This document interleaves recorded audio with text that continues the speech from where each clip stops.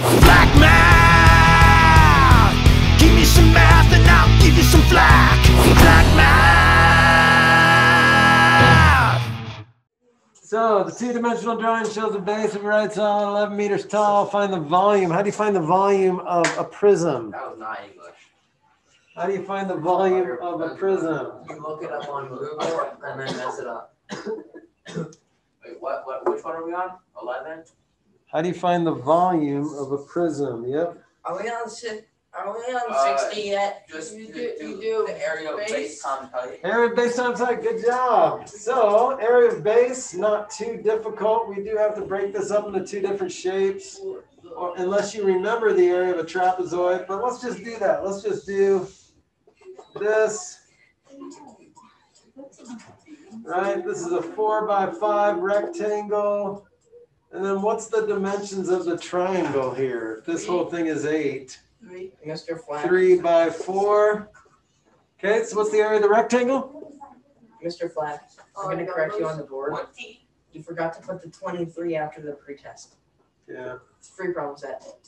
So that's 20. What about this? What's the area of that little triangle? Yes, because base times height divided by 2. Don't forget to divide by 2. Good job. So that's 20 plus 6 times the height, which is 11. You see what I did? I just added those two areas together. You guys know the shortcut to multiply by 11? Oh, yeah.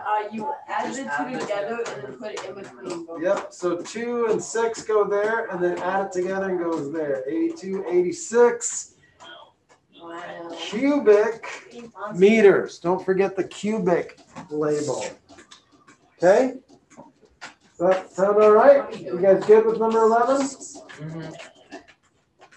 All right, number 12. How do you find the surface area? Well, You don't. how many different faces are there on this little tent? 5. 1, 2, 3, 4, 5. So front, back, left, right, and bottom. There's no top, right? So I'm going to do that just separately. So we're going to go front. It's a good idea to make a little checklist. Left, right, bottom. Okay? So how do you find the area of the front? You can just make them into a rectangle, right? Like the front and the back at the same time? Just like this. Or if you flip them over, okay. Wow. Well, yeah, it's just base times height divided by 2. Good knowledge, Ben. Or if you make it in a rectangle, then it'd just be 8 times 15. But 16 times 8 divided by 2, same thing. Just 8 times 15. So your front is going to be 120 plus your back, which is also the 120. Okay? Okay. All right. And then what's the left and right?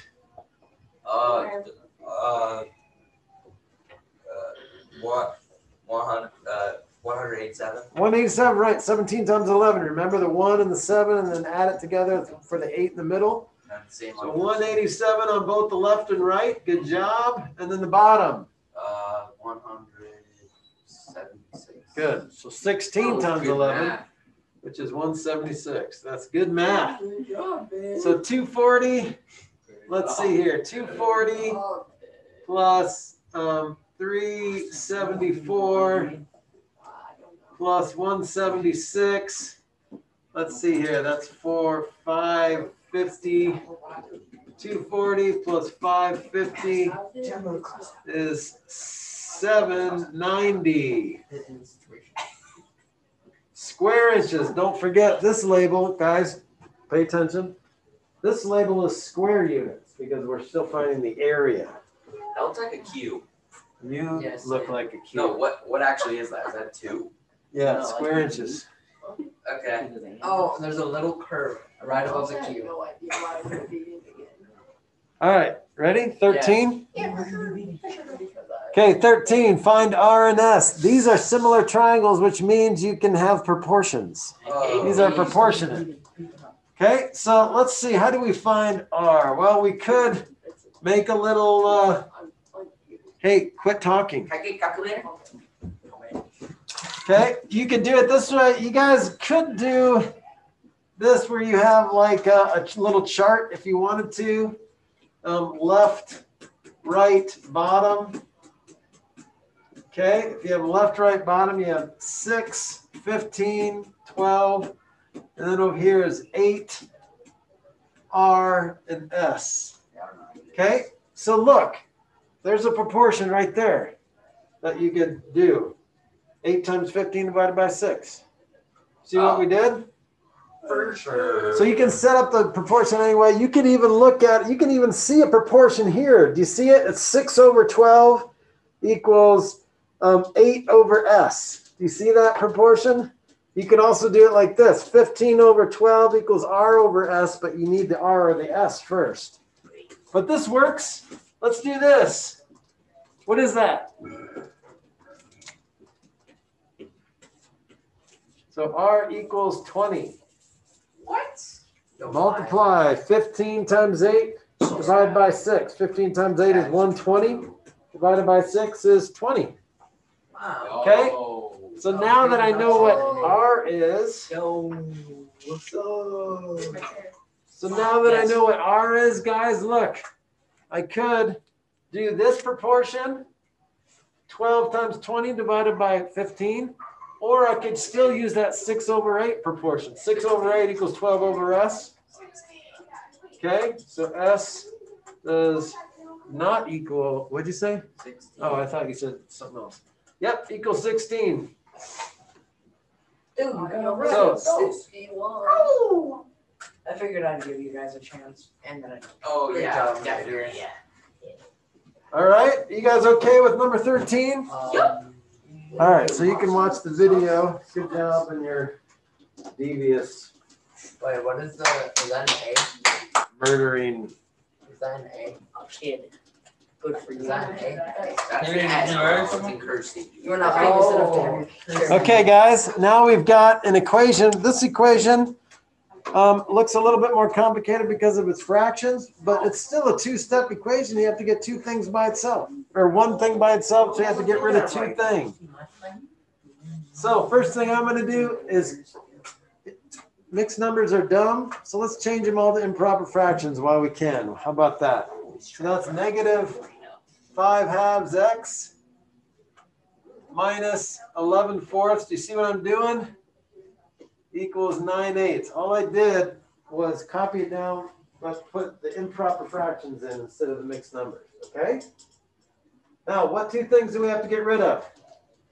There are 2 on the left. You have to get rid of that, and you have to get rid of that. What do you want to get rid of first? The one that's 5, the 5 sec. the 11 fourths. 5 over 5. Yeah, get rid of this. This one's too close. We're going to get rid of that one last, right? So how do you get rid of minus 11 fourths? You add 11 fourths. Well, 11 fourths is just 22/8.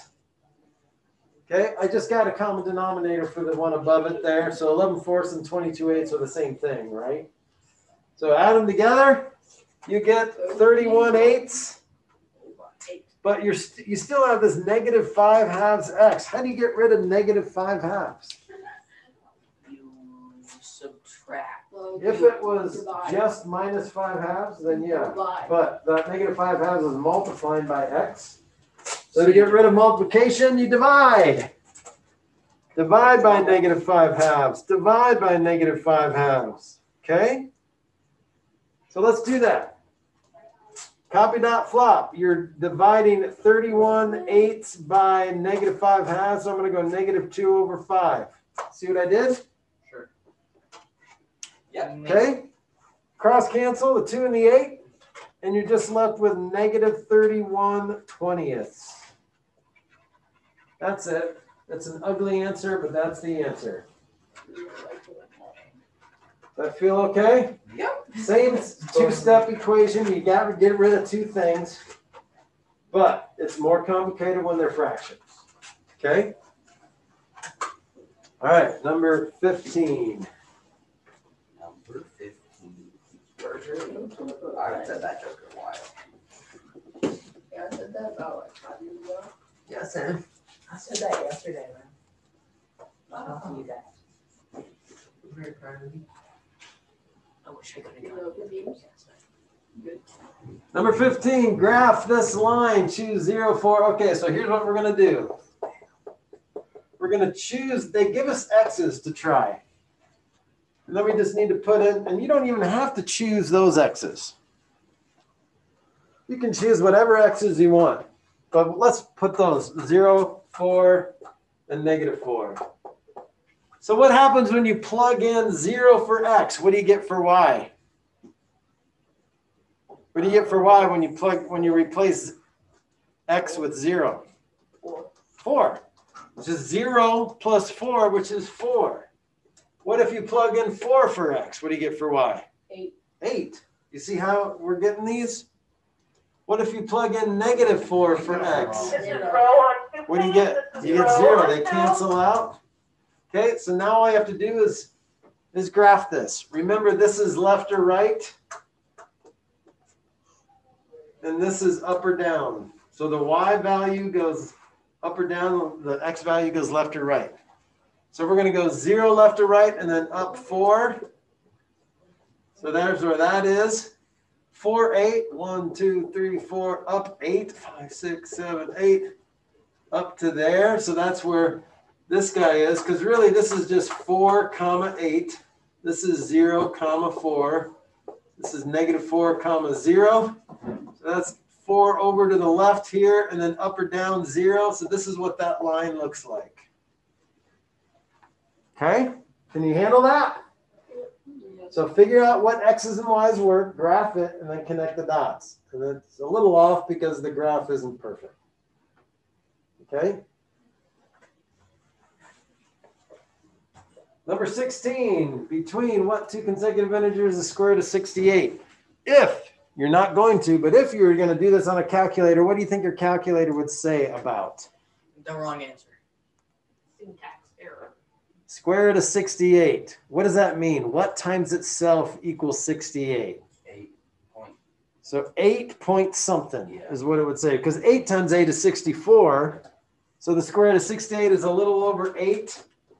8 point something. So what two integers is that in between? 8 and 9.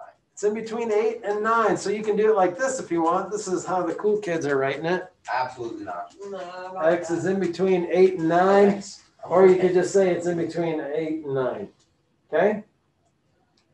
You guys handle that problem? Yeah. What's the square root of 50? It's in between what two numbers? 4 and 6.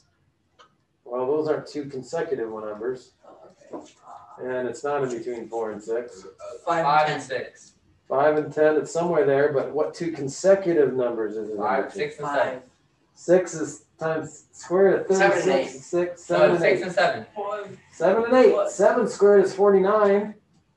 8 squared is 64. 50 is in between 49 and 64. Okay? All right. Can you guys do number 17 in your head? No, I don't think so. Yeah, I can. 4/10. It's 2/5. Not 4/10. 4/25. 4/25. Yeah. So you're multiplying Oh, it yeah. by itself. So this is 2/5 I'm going times another 2/5, which is 4/25. Okay, don't say 4/10. You got it? Yep. All right, number 18. This is just Oh my. a lot of details, but order of operations is all you need for this. Oh, are you kidding me? Yeah, I'm just gonna let Mr. Flack do it this time.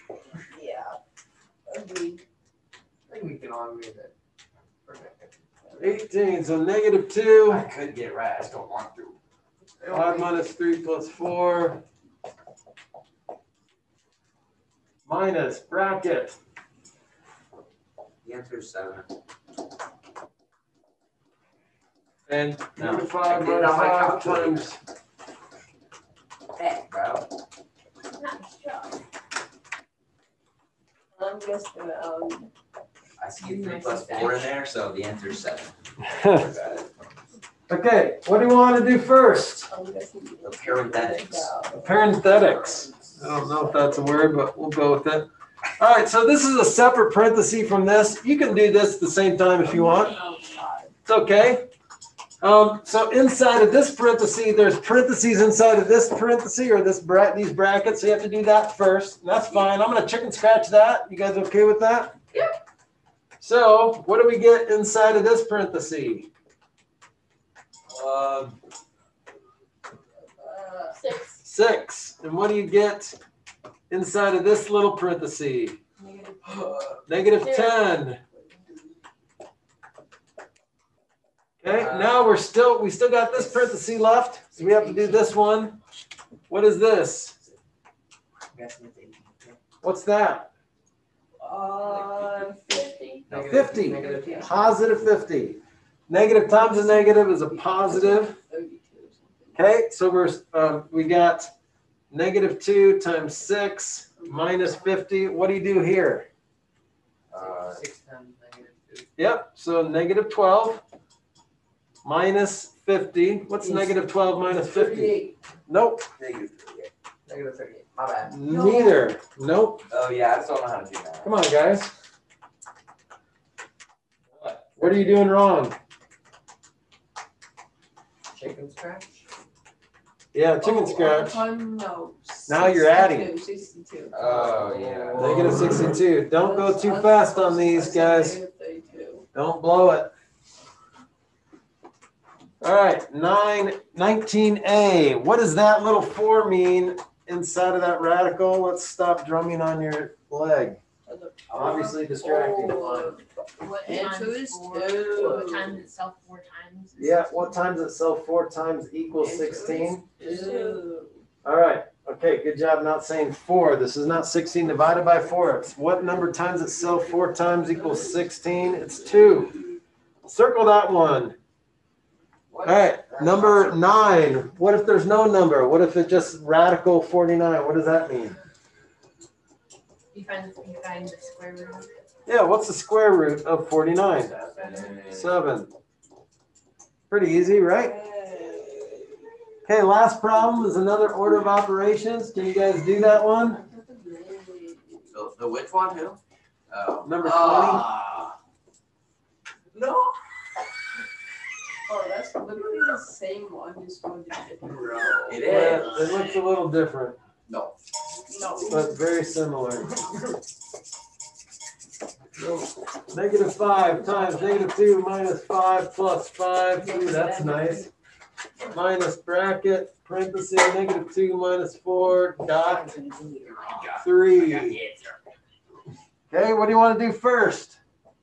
Parenthetics. Parenthetics. What? Okay.